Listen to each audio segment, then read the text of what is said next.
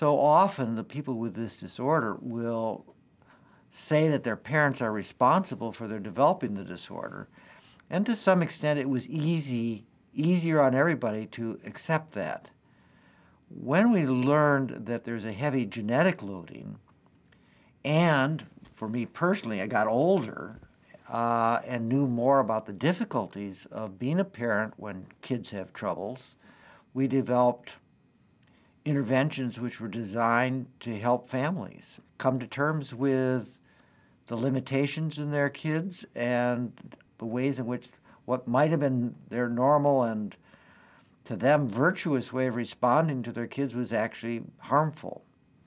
And we taught them ways in which they could adapt, customize the home environment so as to be less stressful and more supportive for their children with borderline personality disorder. So often, though, the young borderline person gets preoccupied with the struggles with their family to the extent that it interferes with their separating and getting out in the world.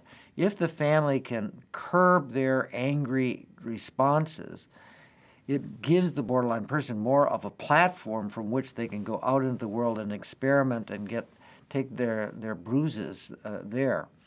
Borderline patients generally do well when they are in supportive environments, and they're very responsive to high-stress environments. You do them a service at home and in treatment, in advising them about how to conduct their lives to get them out of high-stress relationships or situations and to find those situations which are low stress. They're not people who manage stress well.